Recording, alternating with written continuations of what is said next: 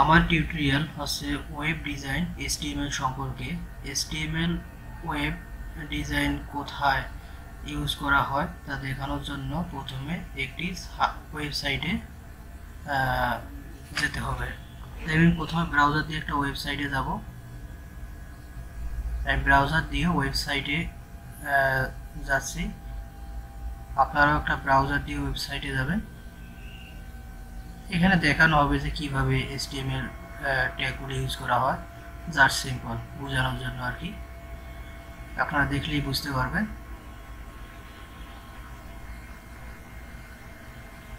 যে আমি একটা ওয়েবসাইটে প্রবেশ করতেছি।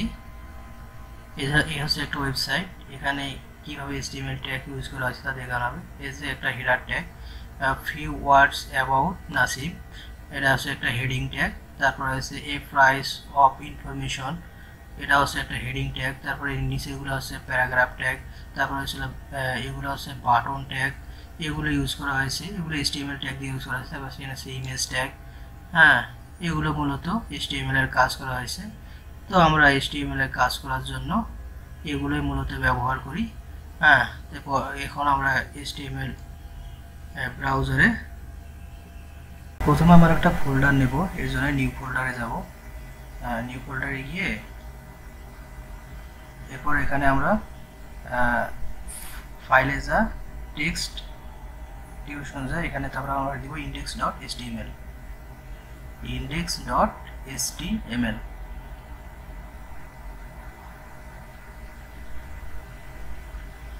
ইয়েস করে দেব। এরপরে এখানে আমরা আরেকটা ফোল্ডার নিব, ইমেজ নামের একটা ফোল্ডার নিব। ইমেজ নামের ফোল্ডার নিয়ে এখানে একটা ইমেজ নিয়ে এসে দিয়ে দেব। আমার ইমেজটা এখানে আছে, এখান থেকে কপি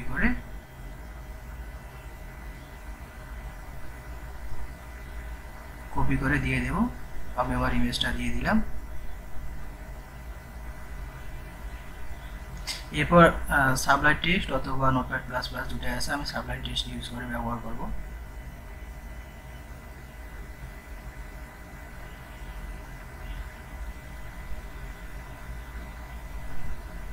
আমার সাবলাইট টেক্সটটা ওপেন হয়েছে। এখানে প্রথমে HTML লেখা লাগবে। হ্যাঁ, HTML।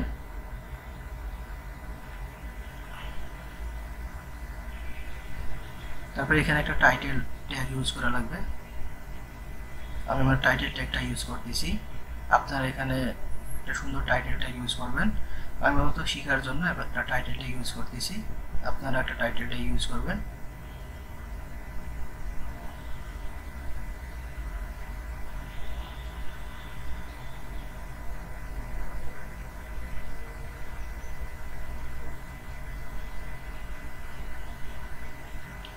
এরপর Ctrl+S দিয়ে সেভ করে ব্রাউজার লোড করে দেখবেন যে ওই টাইটেল ট্যাগটা উপরে শো করতেছে। এই যে টাইটেল ট্যাগটা উপরে শো করবে। হ্যাঁ, এটা হচ্ছে টাইটেল ট্যাগের কাজ, উপরে শো করবে টাইটেলটা। হ্যাঁ, আর আমরা যত কাজ করব সব কাজ করব বডির ভিতরে। তো বডির ভিতরে আমাদের সব কাজ করা লাগবে। তো আমরা কাজ করার জন্য প্রথমে আমরা হেডিং এর কাজ করব। হেডিং হচ্ছে 6 প্রকার। এটা heading 1, heading 2, heading 3, heading 4, heading 5, heading 6। Heading 1 আছে সবচেয়ে বড়, হেডিং 2টা আছে তার চেয়ে একটু ছোট, হেডিং 3টা আছে তার চেয়ে একটু ছোট, হেডিং 4টা আছে তার চেয়ে একটু ছোট, হেডিং 5টা আছে আরেকটু ছোট, হেডিং 6টা আছে সবচেয়ে ছোট। তো হেডিং শুরু ট্যাগ হচ্ছে h1, হেডিং 1, আর ক্লোজ ট্যাগ হচ্ছে /1, হেডিং /1। তো আমি এখানে দিলাম this is heading 1, this is heading tag 1। এটা শুধু শিখার ক্ষেত্রে আপনারা সুন্দরভাবে হেডিং ট্যাগ দিয়ে দিবেন এইভাবে। তারপরে আমি কপি করতেছি, Ctrl+Shift+D, সাবলাইন টেক্সট হলে Ctrl+Shift+D। তারপরে Ctrl+S দিয়ে সেভ করে দিবেন। সেভ করে দিয়ে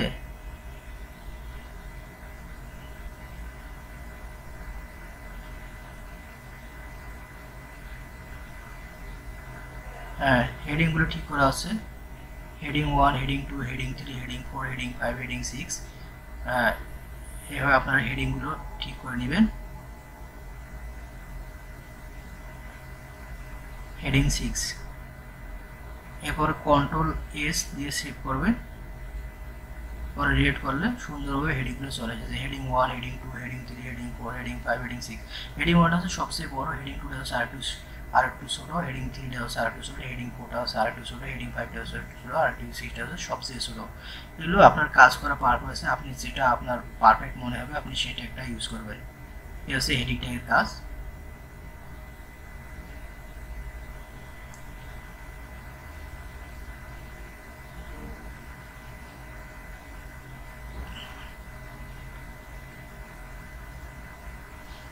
কোনো কিছুকে বোল্ড করতে চাইলে অর্থাৎ কোনো লেখা কোনো আমি এখানে পূজার ক্ষেত্রে কমেন্ট আউট করতেছি দিস ইজ হেডিং ট্যাগ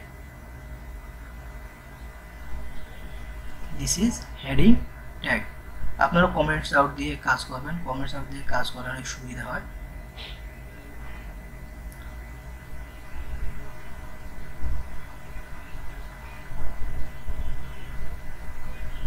এরপরে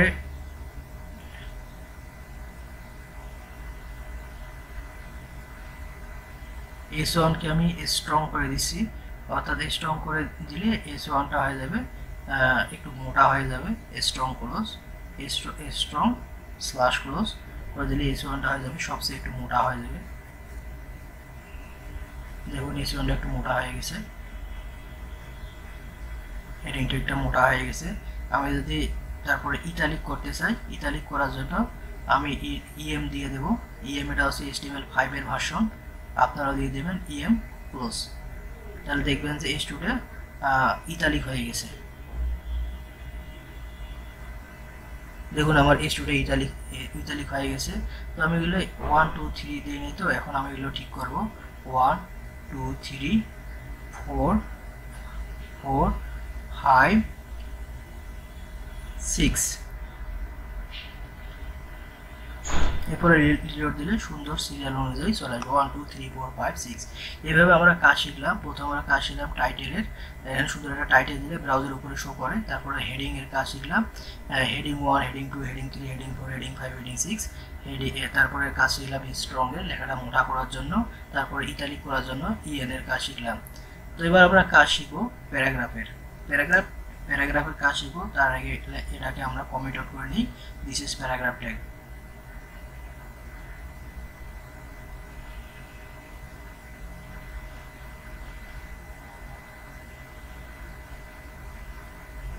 প্যারাগ্রাফ শুরু এবং শেষ ট্যাগ হচ্ছে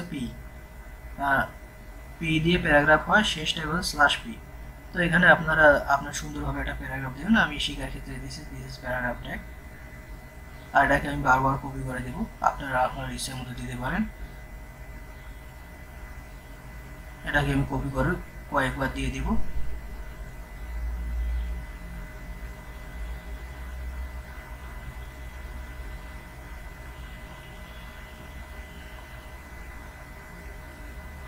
এরপর কন্ট্রোল এস দ্বারা সেভ করে ফ্রেশ করলে সুন্দরভাবে চলে আসবে প্যারাগ্রাফ তো হচ্ছে প্যারাগ্রাফের কাজ তো আমরা যদি সাইজে এটাকে স্ট্রং করব তারপর ইটালিক করব তা আমরা করতে পারি তো আমি পি এটাকে স্ট্রং করব অর্থাৎ বোল্ড হয়ে যাবে স্ট্রং করলে বোল্ড হয়ে যাবে তো এটা স্ট্রং ক্লোজ করে দিলে বোল্ড হয়ে যাবে তো আপনারা করতে পারেন শেখার পারপাসে তো এটা বোল্ড হয়ে যাচ্ছে দেখবেন যে এই যে প্যারাগ্রাফটা বোল্ড হয়ে গেছে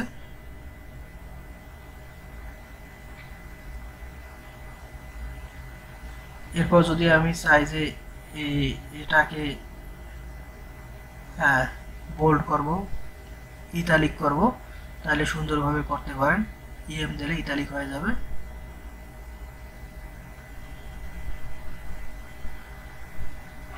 EM দিলে দেখবেন যেটা ইটালিক হয়ে গেছে একটু পুরো সরাই দিলে কাজ হয়ে যাবে তো ফ্রেশ করলে দেখবেন যে সরে গেছে তো আমরা যদি চাই যে কোনো একটা লেখাকে মার্ক করব বা লেখাটা একটা কালার হয়ে যাবে তো এর জন্য এখানে মার্ক নামে একটা ট্যাগ আছে সেই মার্কটা ইউজ করা লাগবে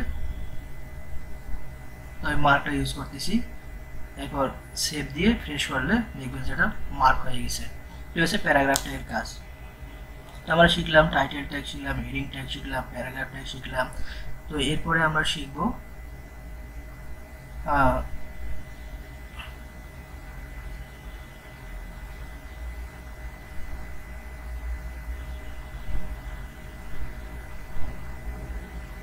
এরপর আমরা শিখবো কিভাবে একটা ইমেজ দিতে হয়, ইমেজ ট্যাগ।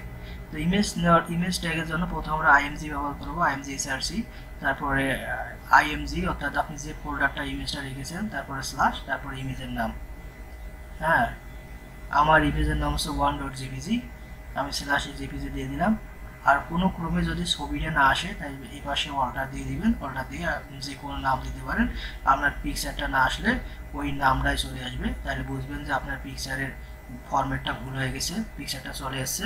হ্যাঁ, তো এখানে আবার পিকচারটা অনেক বড় হয়ে গেছে, আমরা এটাকে কন্ট্রোল করবো। তো হোয়াইট হাইট দিয়ে দেবো, আমরা হোয়াইট দিয়ে দেবো 550 পিক্সেল, 550 হোয়াইট দিয়ে দেবো 550।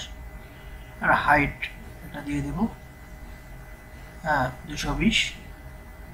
দেখবেন যে এটা হাইট হোয়াইট কন্ট্রোল হয়ে গেছে, ছোট হয়ে গেছে পিকচারটা। হ্যাঁ, এইভাবে ইমেজ ট্যাগ কাজ করে। তো আপনারা চেষ্টা করবেন, ট্রাই করবেন, ইনশাল্লাহ পারবেন ইমেজ ট্যাগ। এরপরে আমরা দেখাবো কিভাবে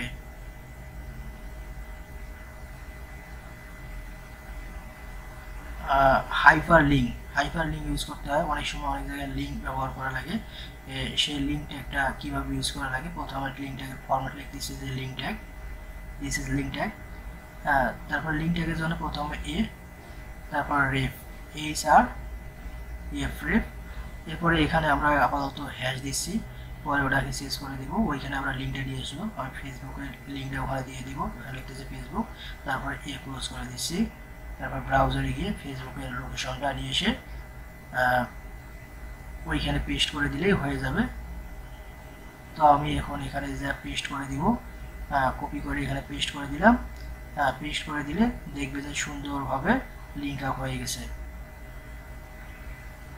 এরপরে প্রেস করলেই ফেসবুক চলে আসছে। তো এটা সাথে সাথে আসছে, এই জন্য আমরা একটা ব্রেক ব্যবহার করবো, লাইন ব্রেক, লাইন ব্রেক ব্যবহার করলে লেখাটা নিচে চলে আসবে, ফেসবুকটা নিচে চলে আসবে। দেখুন লেখাটা নিচে চলে আসছে সুন্দরভাবে।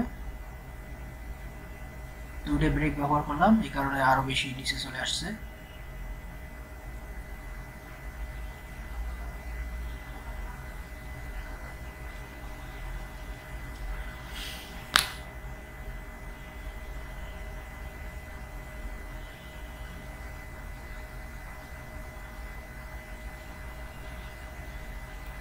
এরপর আমরা লিস্ট কিভাবে ব্যবহার করে সেটা শিখবো।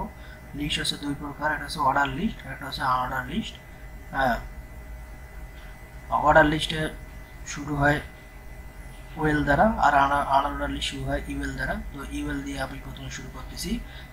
অর্ডার লিস্ট আর আনঅর্ডার লিস্টের পার্থক্য হচ্ছে, আনঅর্ডার লিস্টে হচ্ছে ডট আকারে আসবে, আর অর্ডার লিস্টে প্রথমে সংখ্যা আকারে আসবে। আপনারা দেখলেই বুঝতে পারবেন। আমি এখানে 5টা কপি করতেছি, সাবলাইন কপি করার জন্য Ctrl+Shift+D। আমি এখানে 5টা দিয়েছি, হোম, অ্যাবাউট, হ্যাঁ, তারপরে সার্ভিস, পোর্টফোলিও, কন্ট্যাক্ট, তারপরে Ctrl+S, তারপরে ট্রেস করলে চলে আসবে। আমার এখানে কেটে দিয়েছি, তাই ভিতরে দিয়ে লোডিং করা লাগবে। সুন্দরভাবে চলে আসছে, এটা হচ্ছে আনঅর্ডার লিস্ট।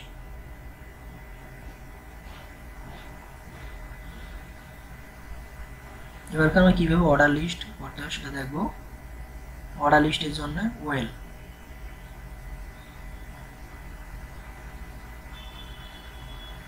ওয়েল, তারপর হচ্ছে এখানে কপি করলাম, Ctrl+Shift+D, তারপর এখানে 5টা দিয়ে দেবো, ওই আগের মতোই 5টা দিয়ে দিচ্ছি। তো শুধু পার্থক্য, সামান্য একটু পার্থক্য আছে অর্ডার লিস্ট আর অর্ডার লিস্টের মধ্যে। অর্ডার লিস্টে ডট আকারে আসে, আর অর্ডার লিস্টে আছে 1 2 3 এরকম সংখ্যা আকারে আসে। আপনারা দেখলেই বুঝতে পারবেন।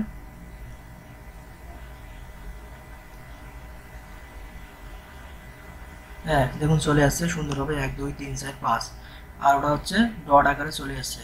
অর্ডার লিস্ট আর অর্ডার লিস্টের মধ্যে একটু পার্থক্য।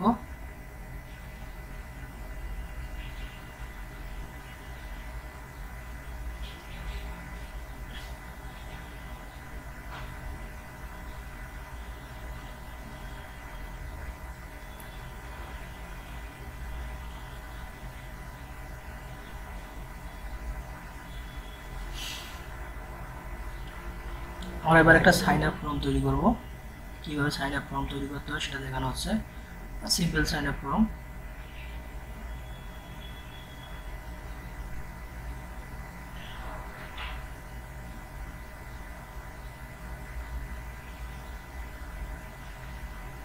ইনপুট টাইপ,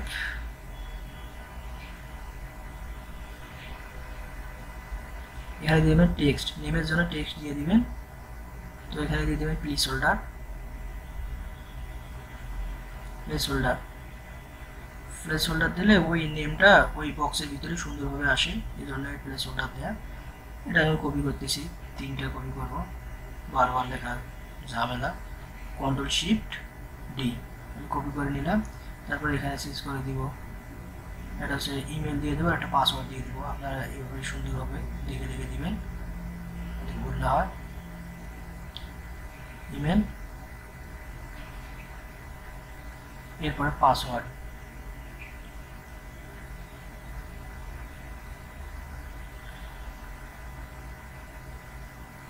এখানে হচ্ছে পাসওয়ার্ড। এরপরে আমরা নিচে একটা বাটন দিয়ে দেবো, submit button. Button button type submit, submit, submit. এরপর আমরা এটাকে সেভ করব কন্ট্রোল এস দ্বারা। এরপরে আমরা সেভ করার পরে ফ্রেশ করব, সুন্দরভাবে চলে আসছে, কিন্তু ওটা এক লাইনে চলে আসছে। এটাকে নিচে নিচে দেওয়ার জন্য আবার সেই পূর্বের মতো লাইন ব্রেক ইউজ করা লাগবে। দেখেন প্লেস হোল্ডার ব্যবহার কারণে এগুলো নাম, ইমেল, পাসওয়ার্ড ভিতরে চলে আসছে। তো এখন আমরা লাইন ব্রেক আকারে দিয়ে দেব নিচে নিচে নামার জন্য। প্রত্যেকটাতে লাইন ব্রেক ব্যবহার করব।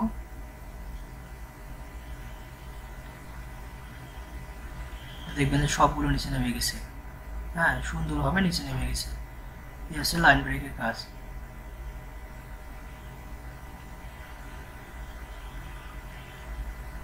এরপরে অনেক সময় দেখা যায় যে ওয়েবসাইটে প্রাইস, বর্তমান দাম কত, ভবিষ্যৎ দাম কত, অত তুলনামা করে। বর্তমান প্রাইস একটা, ভবিষ্যৎ প্রাইস, তারপরে পূর্বের প্রাইস একটা। এটা দেখার জন্য আমরা একটা ব্যবহার করব।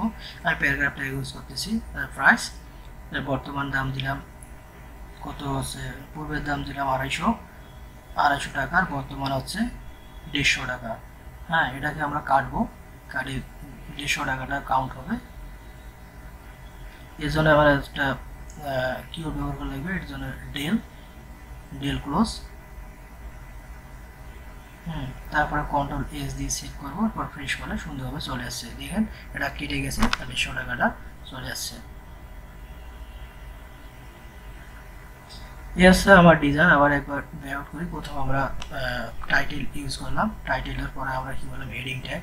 হেডিং এ আমরা কাজ করছি heading 1, heading 2, heading 3, heading 4, heading 5, heading 6। তারপরে এখানে আমরা স্ট্রং ব্যবহার করছি, তারপরে ইটালিক ব্যবহার করেছি। হ্যাঁ, সুন্দরভাবে আপনারা করবেন। পরে প্যারাগ্রাফ ট্যাগ ব্যবহার করেছি, প্যারাগ্রাফ ট্যাগে স্ট্রং ব্যবহার করেছি, ইটালিক ব্যবহার করেছি, আর মার্ক ব্যবহার করা হয়েছে। এরপরে আবার সুন্দরভাবে এরপরে আছে ইমেজ ট্যাগ ব্যবহার করা হয়েছে, তারপর আছে হাইপার লিঙ্ক ব্যবহার করা হয়েছে, তারপর অর্ডার লিস্ট, আনঅর্ডার লিস্ট এগুলো ব্যবহার করা হয়েছে। তারপর আছে লাস্টে একটা সাইন আপ ফর্ম তৈরি করা হয়েছে। আর শেষে আমরা দেখেছি যে একটা ওয়েবসাইটে কীভাবে দাম কত ওঠানামা করে সেটার উপর দেখানো হয়েছে। তো আপনারা সুন্দরভাবে এরকম কাজ করবেন। পরবর্তীতে আমি HTML এর একটা প্রজেক্ট তৈরি করব। এটা HTML এর A to Z দেখানোর চেষ্টা করা আছে, মানে যেগুলো গুরুত্বপূর্ণ কাজ সেগুলো আমি দেখাই দিয়েছি। তো আপনারা এগুলো ট্রাই করবেন, ট্রাই করলে ইনশাআল্লাহ পারবেন। আর পরবর্তীতে এই কাজগুলো দিয়ে একটা প্রজেক্ট, সিম্পল প্রজেক্ট করার চেষ্টা করব। তো কেমন লাগলো আমার ভিডিও?